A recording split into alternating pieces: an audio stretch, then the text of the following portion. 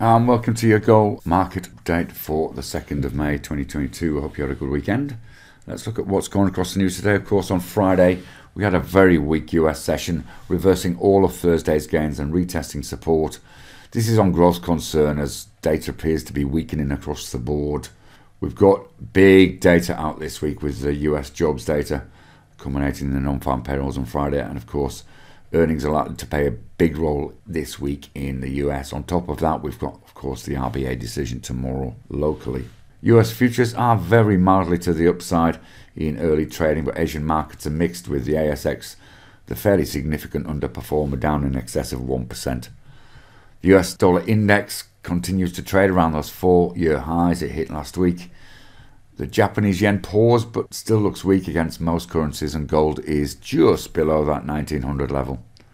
Oil has also paused around 105, but interestingly the VIX has now spiked over 30 again. Remember, it was around about 28 on Friday morning.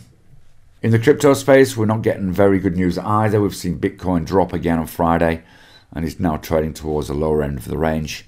And of course, earnings continue this week, as we've referenced already. It's US jobs week. We've got the RBA tomorrow. And today, importantly and interestingly, the global PMI data is out. We're seeing numbers out of Europe and the US later on. Those will be key numbers to see if this story of global slowdown continues. Let's just have a look at a couple of charts which are of interest today. I just want to start with the GB pound yen. Here's the daily chart, and you can see the last 3 sessions we've hit this 164.18 level. That looks quite significant now, and if we bring it into the shorter term chart, you'll see on the hourly chart we're trading within a range between about 162.50 and this 164.18, so that's quite a significant range.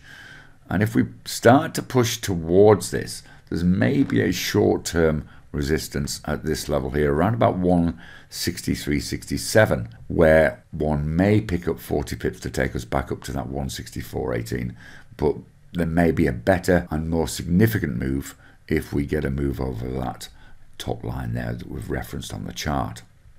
On the ASX, outperformer today is the travel sector, and Flight Centre is a great example of that. You can see there we have actually moved back up to a key level around about this 23.25 level. If we look on the daily chart, you'll see how we're trading a little under that $23, but this looks very strong. You see the move up there, the retracement, and now we look as though we're in a trend continuation. And this was triggered by some positive news out of Qantas primarily, but this sector's looked strong all month and could well continue into the coming weeks.